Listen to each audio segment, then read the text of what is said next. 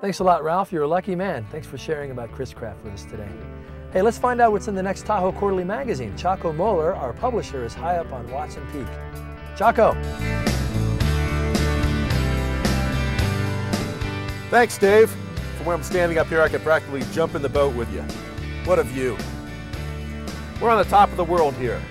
Views like this are one of the reasons that summer is the season to get out and explore around Lake Tahoe. And we do a bit of that in the current issue of Tahoe Quarterly, now on the newsstands. We have a feature called the Seven Summits of Tahoe, which talks about some of the tallest and most distinctive peaks around the lake and what it's like to climb them year-round. In Tahoe Quarterly, we cover all the best of the Sierra Nevada range, and this issue has a guide to the fabulous hot springs you'll find along Highway 395 in the Eastern Sierra. And there's a guide to the area's best golf courses. Look for the summer issue of Tahoe Quarterly magazine on newsstands throughout the region, or visit TahoeQuarterly.com to order your free trial issue. Here's some action shots from the current Through the Lens feature.